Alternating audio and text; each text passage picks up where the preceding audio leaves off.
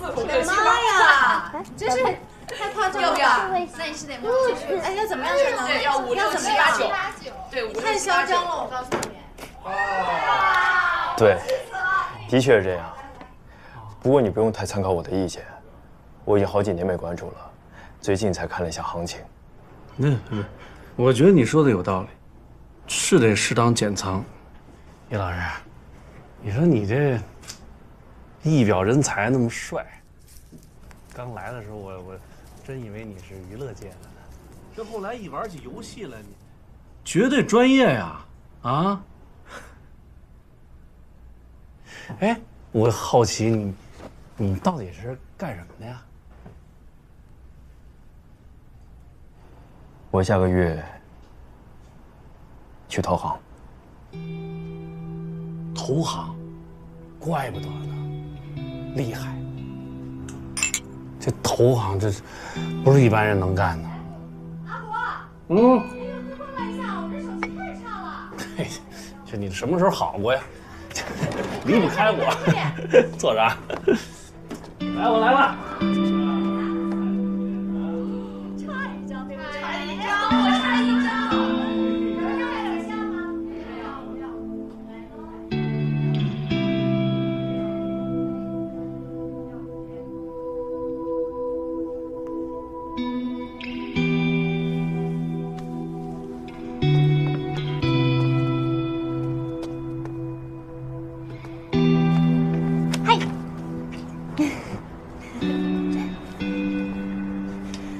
哇，好凉快啊！是啊。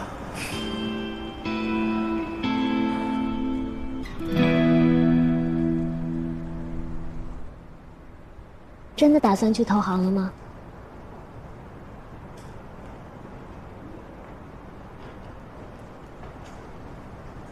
嗯。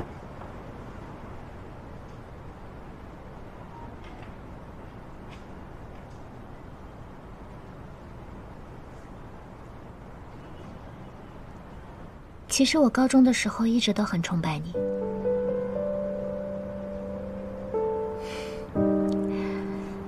因为你数学、物理一直都满分啊。那个时候我就在想，这个同学大概以后会成为一个很厉害的科学家吧。那样的话，我也会感到很荣耀吧。作为你同学，可能会让你失望的。不会啊，投行也很好啊。我觉得你不管做什么都会很厉害。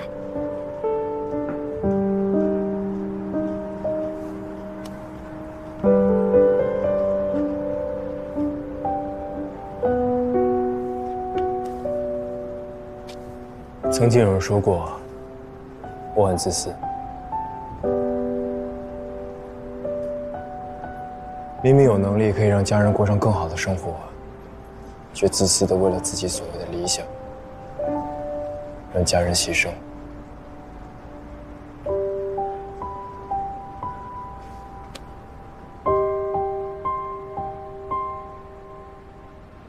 那你应该告诉那个人，不好意思，我就只有这个能力。你想啊，如果不像你现在这样，哪方面都能做得很好，只能做好一样的话，其实按照大众的标准已经很优秀了吧？还会有人说你自私吗？那个说你自私的人，肯定是因为你能力种类实在是太多太优秀了，怎么能因为你优秀而怪你呢？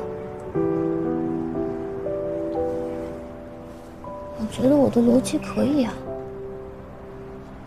不对吗？对，你这么聪明，说什么都对。那是。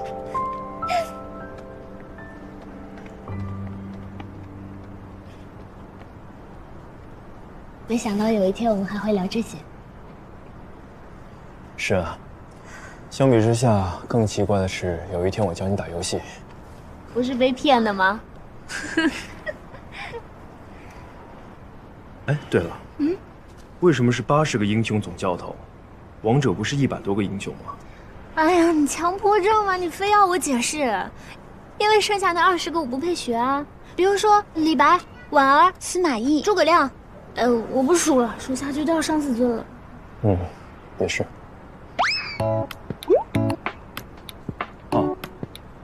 乔小姐只是没有时间练习它们。那当然，本来就是。你说你下个月投行，大概是什么时候啊？大概中旬吧。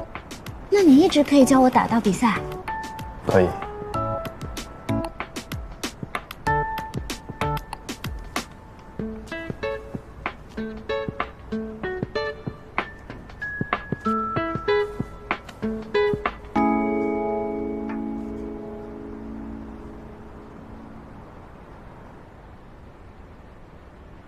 我们已经算是朋友了吧？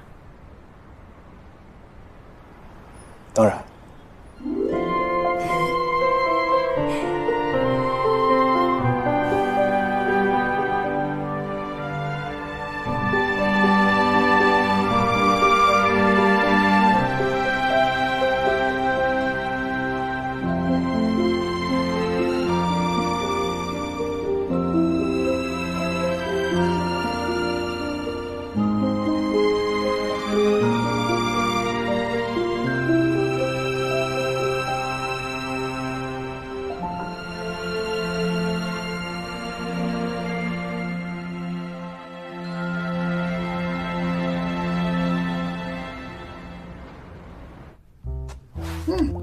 增肥上新计划开始，我们的目标是10天之内上新药，30天之内体重增加5斤。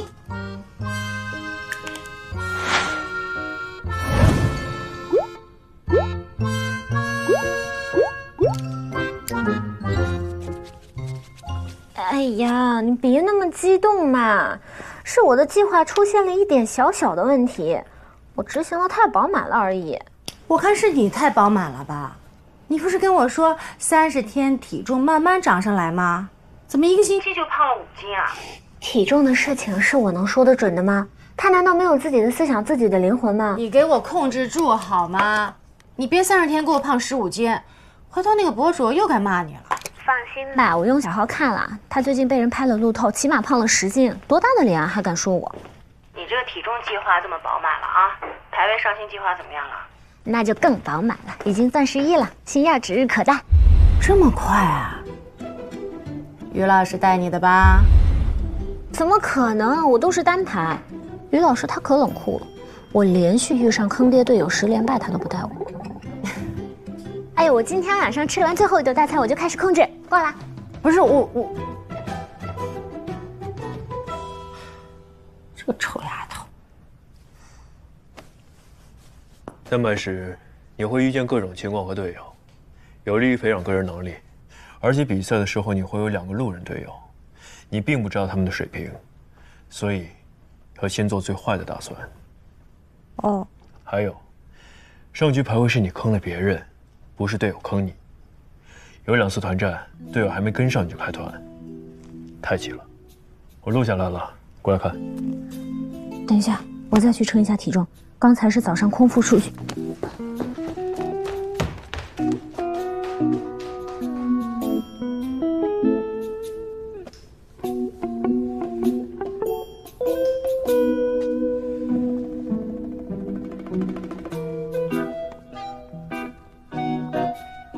吃完午饭居然已经96斤了。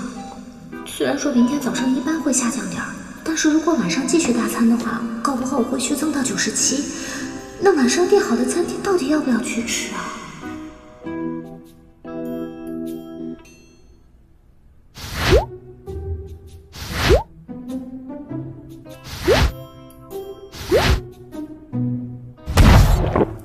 好久没出去吃了，可是作为一个女明星，怎么可以97斤啊？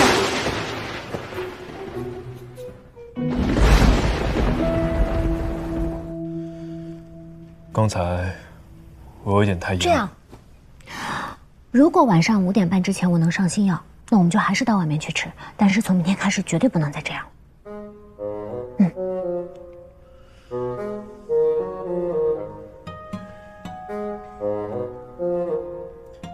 过来看上局的排位录像，快！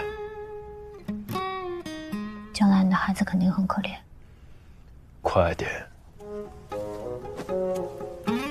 结果彼此目标的时候，你俩成长受益比较多。这两回事，尤其要祝对方大力分享和金钱。对方在真要死活，经济要给他习惯上。如果你不确定他们在哪，建立亲兵要过于深入。那我怎么知道他们在哪儿啊？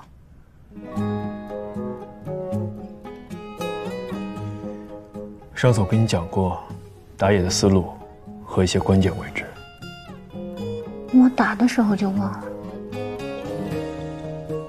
你多被抓几次，会记住的。接着看，明白了吗？明白了。你怎么能找出这么多问题的？你比赛的时候有上千万的观众，只会看得比我更仔细。好吧，那我开始排位了。你上星耀还有4颗星，现在离5点半还有1个半小时，基本上只能胜不能败。开始吧，5关战。天美啊，看在我是你们代言人的份上。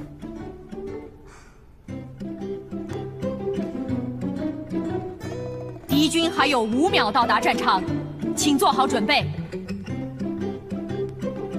哎，对方怎么有人挂机呀？我家打野有点厉害啊，居然5个人头了。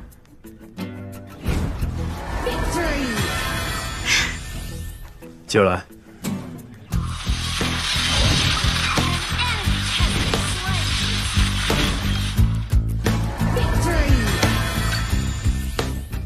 你看，我是 MVP，33%的输出。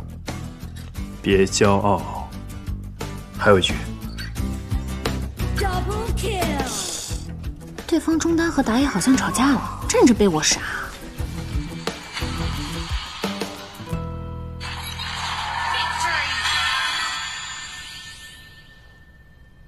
哎，发生了什么？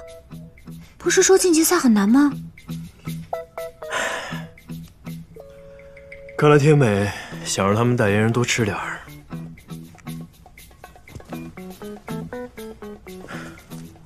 我们去哪吃？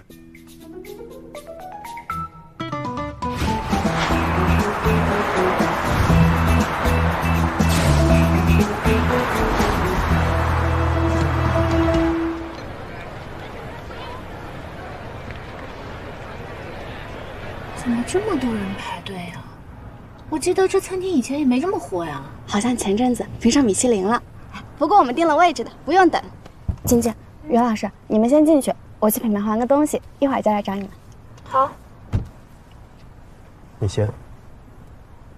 我也是这么想的，省得你害得我被拍。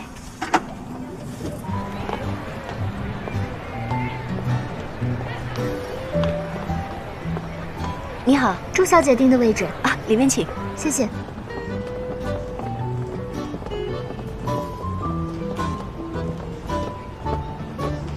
这朱小姐订的包厢。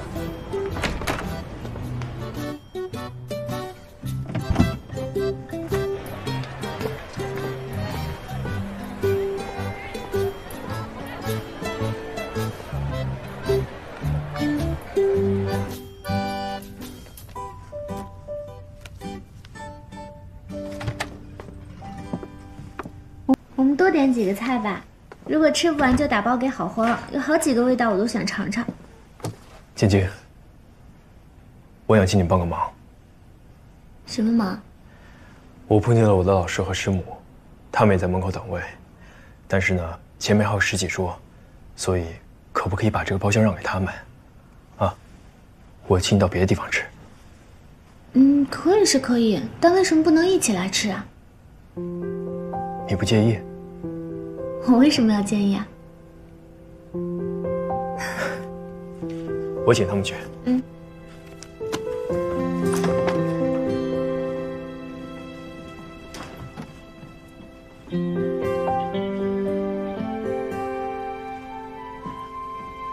老师、师母，来。你好。哦，这是我的高中同学乔晶晶，晶晶，这是我的老师张教授，和师母王教授。张教授好，王教授好。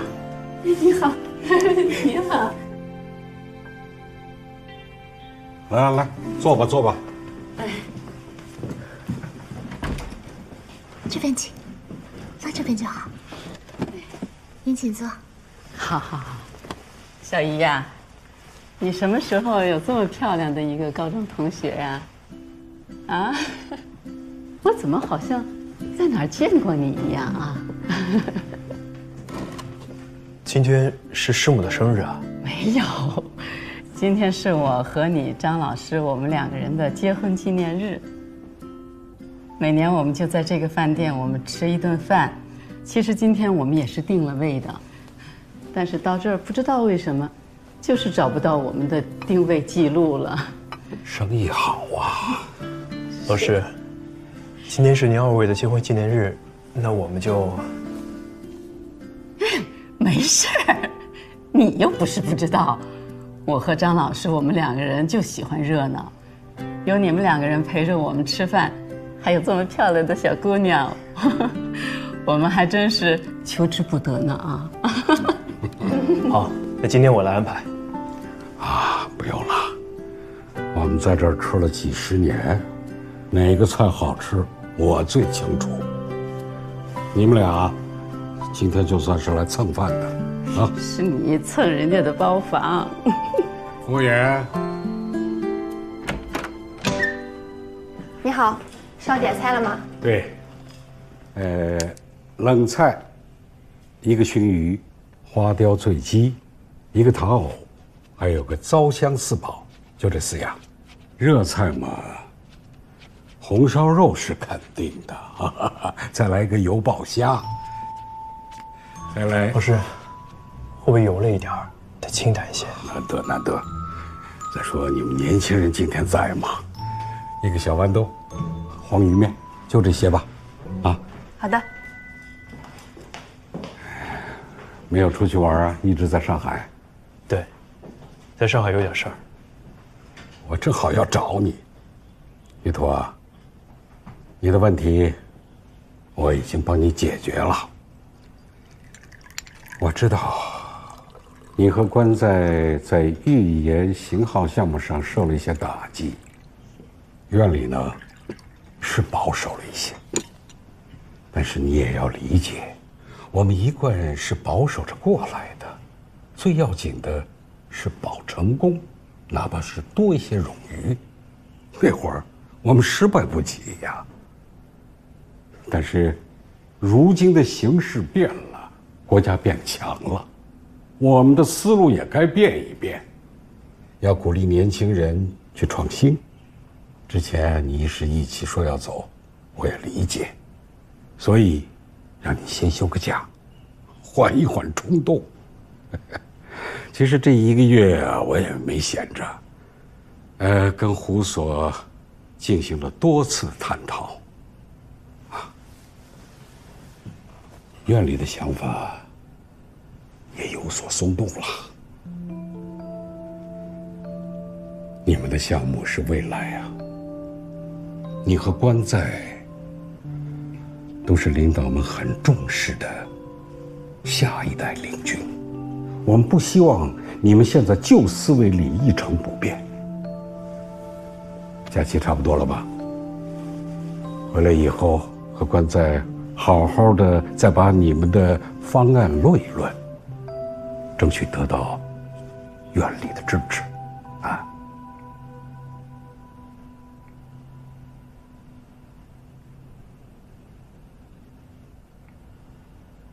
哎，你听见了没有？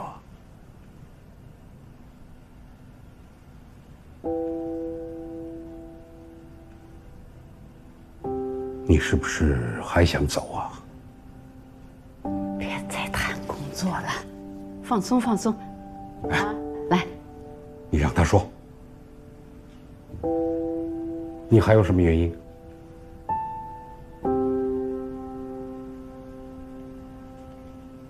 老师，我离职是为了钱。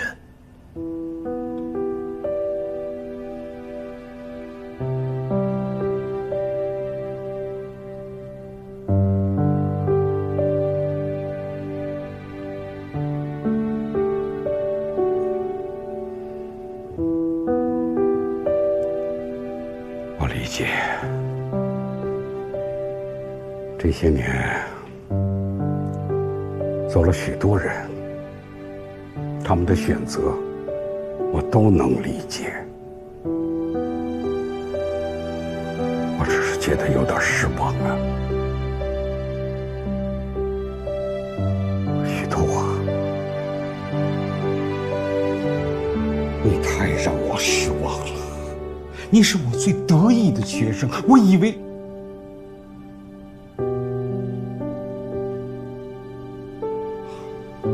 我们不说老一辈航天人一穷二白从零开始，就说你的同事关在，当年他在美国放弃高薪回来，我一直以为你会和他一样，也是有着自己的信仰和坚持。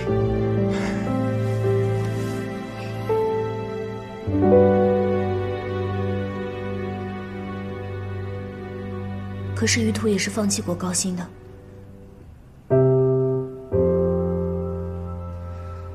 于途和他的同事都是顶尖的人才，值得最好的对待。可是如果用他们的理想和信仰要求他们不顾一切的话，是不是有一点……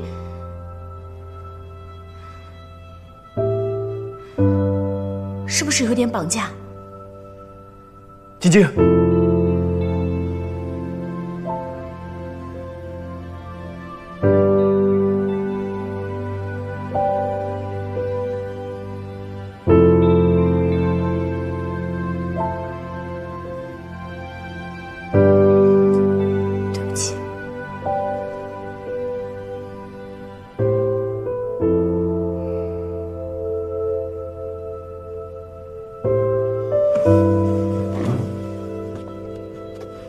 老师，对不起，我们不打扰你和师母吃饭了。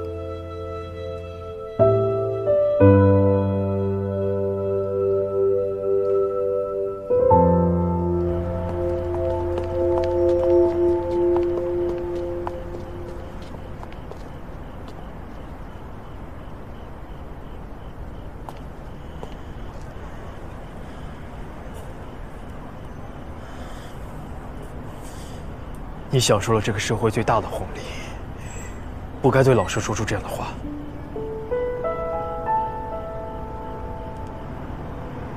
你是什么意思？如果我不是乔晶晶，我不是女明星，我就可以说对吗？我只是想帮你说话。我比任何一个人都希望你继续做一个航天设计师。